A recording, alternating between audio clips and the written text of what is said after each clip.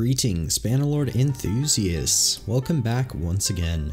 Today I'm covering Taleworlds' latest and greatest blog post, The Road to Gamescom 2018.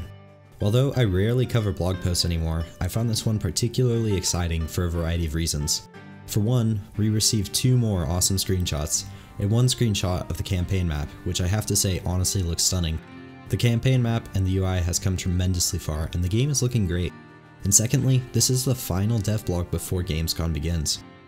However, what makes this particularly exciting is that anyone, not just journalists, will be able to drop in Taleworlds' booth at Gamescom and demo the sandbox campaign.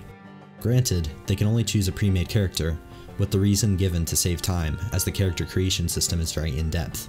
But they will get an unrestricted access to the campaign map, its battles, quests, and everything else. I quote, "So what will our guests be able to do during the demo?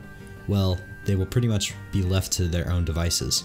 We will be at hand, of course, to provide guidance and assistance, but what guests get up to is entirely up to them. Guests will be able to freely explore the map and its settlements, meet and speak to the many different inhabitants of Calradia, hire and train troops, take part in skirmishes and battles, trade goods, enter tournaments, and take quests from notables. The demo is set in the early game phase, so it's extremely unlikely that the guests will be able to progress far enough to the limited amount of time they have to experience mid to late game features, like joining a faction and taking part in sieges, which is unfortunate.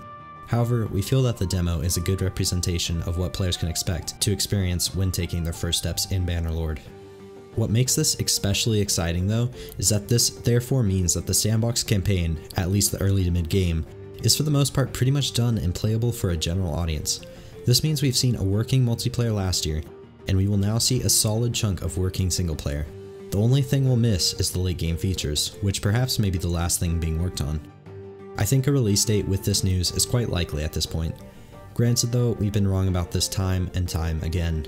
However, if anyone there is allowed to demo an unrestricted campaign and go and view anything on the map, they must be pretty confident of the single player state so far.